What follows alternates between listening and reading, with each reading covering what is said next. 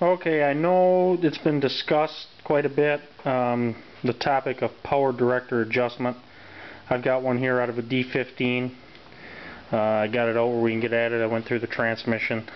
The tractor wasn't running when I bought it, so I tore the power director apart, cleaned everything up, and when I put it back together I started over with the shims.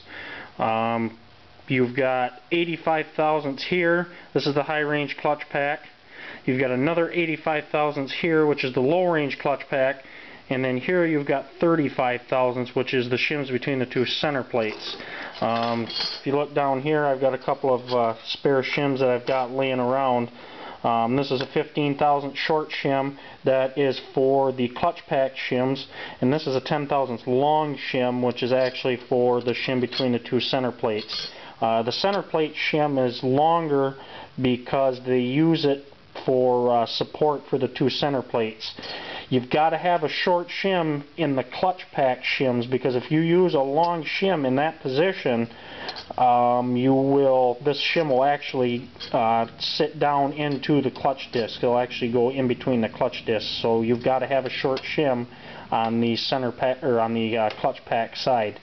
Now back up here on the clutch, like I said before, you've got 85 thousandths, 85 thousandths, and 35 thousandths. That gives you a total of 205 thousandths worth of shims, and you have to have that 205 thousandths distance in each of the three locations.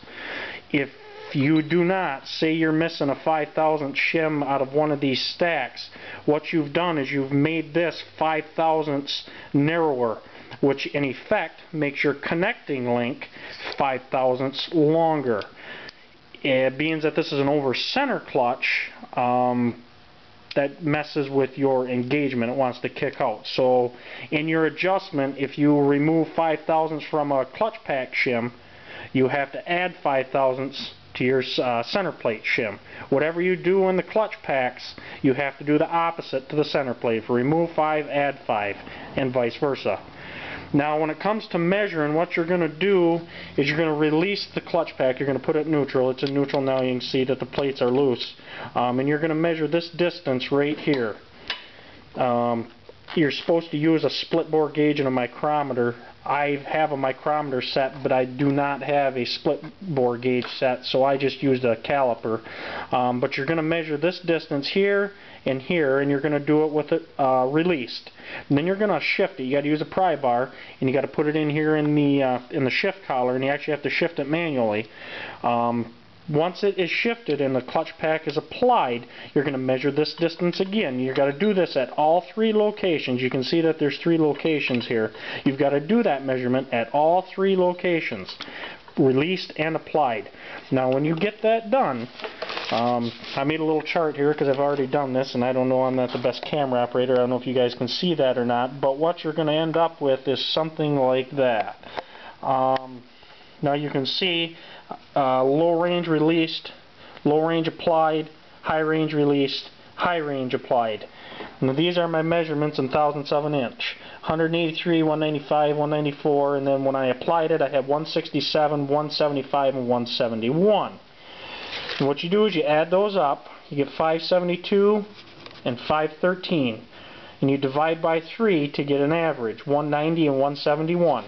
You subtract the 2, which in my case was 19 thousandths.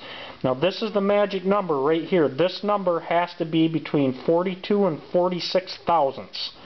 As you can see, mine is 19 thousandths, so I need 25 thousandths worth of shimming. So I need to take 25 thousandths out of the clutch pack shim, out of this shim stack right here. And then I need to add 25 right here to the center stack. That's what's happening is I'm not squeezing it tight enough. In a high load application, it would try and slip. If you're over the 46 thousandths, obviously it's just backwards. So this number right here has always got to be between 42 and 46 thousandths. That's your magic number. Just so you know, on the high range side, I ended up with 21 thousandths, so I got to do the same. I need 25 thousandths worth of shim stacks there. So as long as this is between 42 and 46 thousandths, you're adjusted and you're good to go.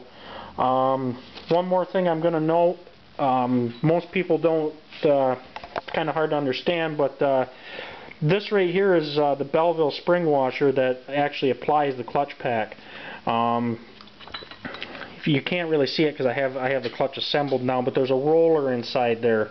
That roller rides on a ramp, and those ramps wear down, and a lot of times when it kicks out, you put it in high range or low range, let go of the lever, and it kicks back out.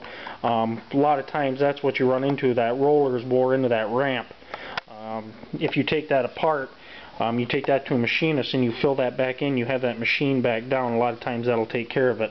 Mine didn't look too bad, so I'm going to let it go. I'm not going to fire them with the tractor. As you can see, I'm doing a restoration. There isn't much left now. There's my new motor, but yeah, so, and the transmission looks good too. I opened it up and cleaned everything out. Actually, I don't know if you can see, but actually the transmission looks to be in pretty good shape. So